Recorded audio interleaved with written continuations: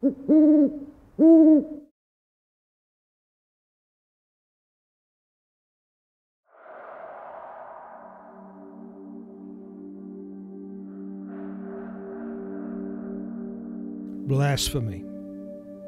To those who have read the Bible, the mere mention of this word wreaks damnation and sends a frightening shiver down the spine of those who know that the day is coming when God shall bring each and every work into judgment, and every secret thing, whether it be good or evil. In the 12th chapter of Matthew, Yeshua, Jesus, confronts the Pharisees and states, "Wherefore I say unto you, all manner of sin and blasphemy shall be forgiven unto men, but the blasphemy against the Holy Ghost shall not be forgiven unto men." On January the 21st of 1885, Charles Haddon Spurgeon delivered a sermon to his congregation at the New Park Street Chapel in London, England. He stated, "Oh, there is no crime on earth so black as the crime against the Holy Spirit. You may blaspheme the Father, and you shall be damned for it, unless you repent. You may blaspheme the Son, and hell shall be your portion, unless you are forgiven. But blaspheme the Holy Ghost, and thus saith the Lord, there is no forgiveness, either in this world, nor in the world which is to come." So just what is blasphemy of the Holy Spirit? In Numbers, the 15th chapter, it states that the person who sins intentionally, whether a native or a foreigner, blasphemes, dishonoreth, reproacheth, reviles, insults Yahweh. That person shall be cut off from his people, for he has despised the word, the law, the covenant of Yahweh, and has broken, effaced, had no respect for, made void his commandments. That person shall be utterly cut off. His iniquity, his lawlessness, his sin shall be on him. You may be saying, but that definition of blasphemy is a quote from the Old Testament. But wait just a minute. Let's see what's written in the New Testament. The writer of Hebrews states that if we intentionally keep on sinning after we have received the knowledge of the truth, which is the law, the covenant, no sacrifice for sins is left, but only a certain terrifying expectation of judgment and of raging fire that will consume the adversaries of God. He goes on to state that anyone who rejected, despised the law of Moses died without mercy on the testimony of 2 or 3 witnesses.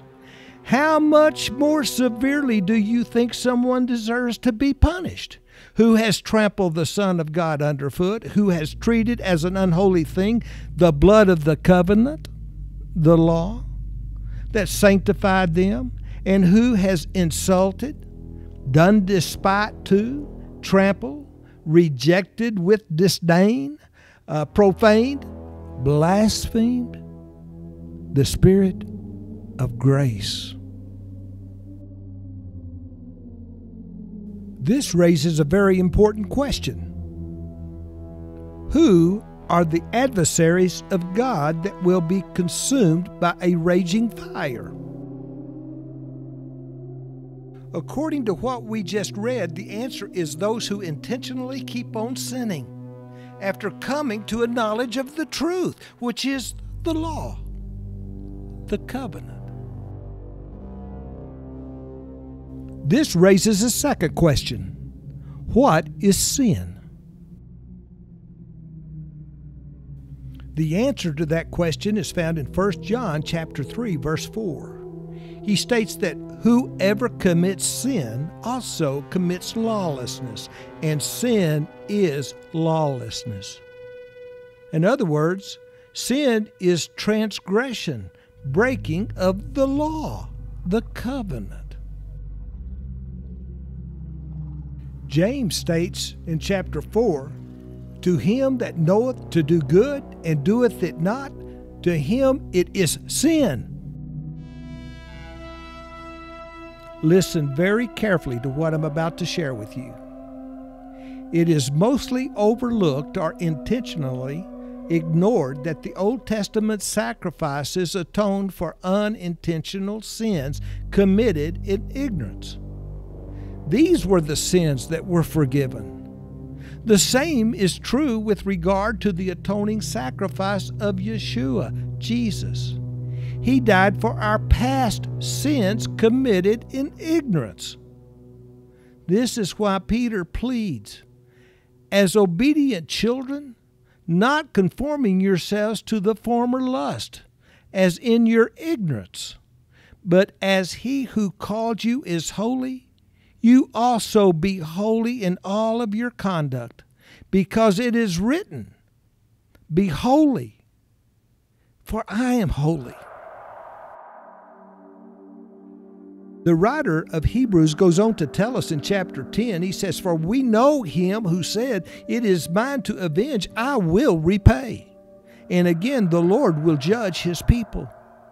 It is a dreadful thing to fall into the hands of the living God. Unless you think otherwise, listen to what David wrote in his very first psalm, the 5th verse, when he stated, "For this cause shall the lawless not stand in the judgment, nor sinners in the assembly of the righteous."